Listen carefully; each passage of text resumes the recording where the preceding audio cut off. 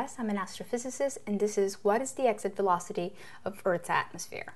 So let's say here you're on Earth and you shoot a cannon, and the cannon goes out for a while, and then it comes to gravity and goes back to the ground.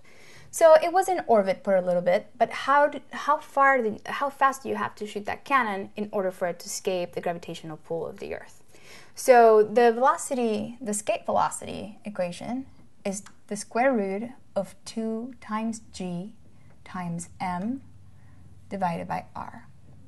This is the mass of the planet, this is the radius of the planet, and g is the gravitational constant, and it has a value of 6.67 times 10 to the minus 11 meter cubed per kilogram second square.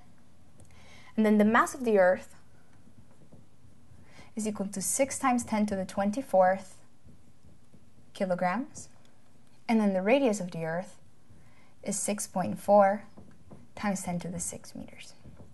Now, if you plug in each value in the equation, you get that the escape velocity is 11,0112 meters per second. That's about 11 kilometers a second. That means that for things to escape the Earth's gravitational field, you have to shoot them at least at 11 kilometers per second.